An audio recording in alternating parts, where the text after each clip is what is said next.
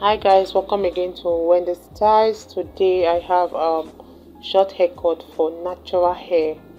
Short haircut sometimes can be time consuming depending if you're styling your textured hair or your natural mane. But today we have short hairstyles that can take a very short time for you to style.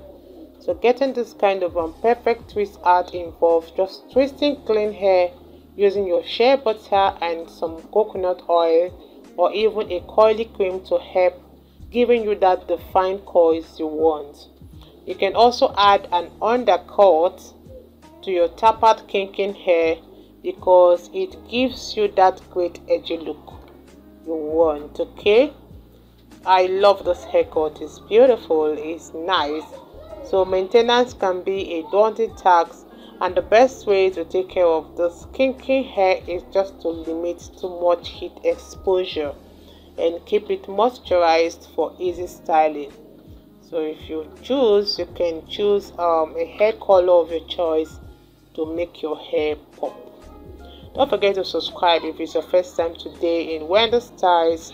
Hit the like button, hit the notification bell to be notified whenever I upload a new video. Please don't mind the noise in my background.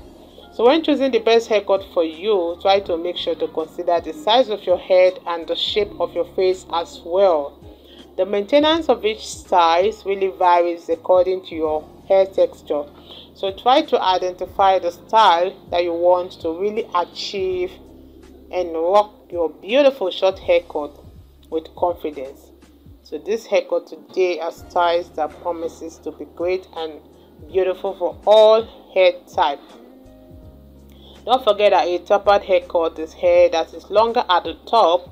It can be coily, it can be kinky, but becomes shorter as you move down the back and sides of the head. As I said before in my previous video, the top is always left 2 to 4 inches longer than the shorter sides. And don't forget the differences between the taper and the fade cuts and all that. So let me allow you guys to just go through those beautiful videos of short beautiful hairstyles for beautiful women. God bless you guys. See you at the end of the video.